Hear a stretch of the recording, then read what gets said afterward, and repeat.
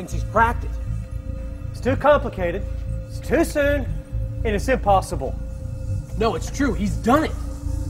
Okay, if he's right, this is going to shake the world to its core. I don't even think they're going to believe it. They've been convinced of what they believe for so long. For centuries. Their survival depends upon it. This will change everything. Evolution premise number 1, the missing link. In the last 100 years, there have been numerous discoveries of what evolutionists claim to be the missing link. But, fact, time and again, those claims have proven to be false. Nebraska Man, Lucy, Java Man, Piltdown Man. Evolutionists now say that none of these are in fact a missing link.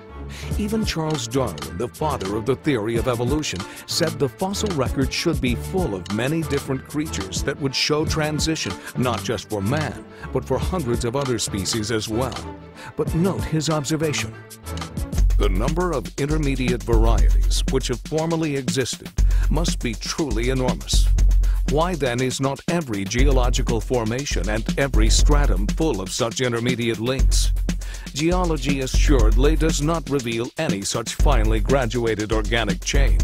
And this, perhaps, is the most obvious and serious objection which can be urged against the theory.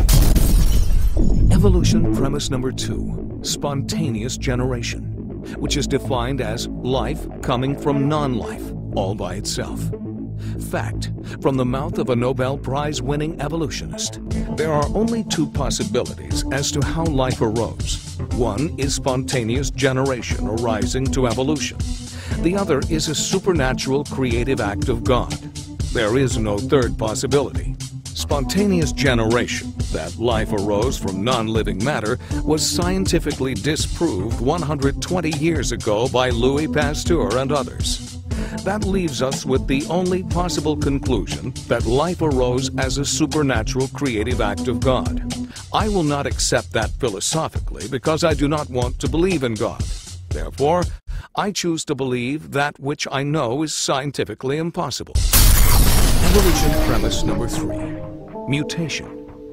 Evolution says that mutations can play an important role in the development and advancement of any surviving species. But, fact, there has never been a documented case of a beneficial mutation that hasn't involved loss of genetic material or that has created a new species. Things don't mutate into new things. A mutation doesn't produce major new raw material. You don't make a new species by mutating the species. That's a common idea people have, that evolution is due to random mutations. A mutation is not the cause of evolutionary change. Evolution Revelation. The title of the book that details Darwin's evolution concepts is often referred to as The Origin of Species. But the full and not so often referred to complete title of Darwin's book is The Origin of Species by Means of Natural Selection, or The Preservation of Favored Races in the Struggle for Life. What does Darwin mean by favored races? Here are his own words. The more civilized so-called Caucasian races have beaten the Turkish hollow in the struggle for existence. Looking to the world at no very distant date, what an endless number of the lower races will have been eliminated by the higher civilized races throughout the world. Charles Darwin, Life and Letters, page 318.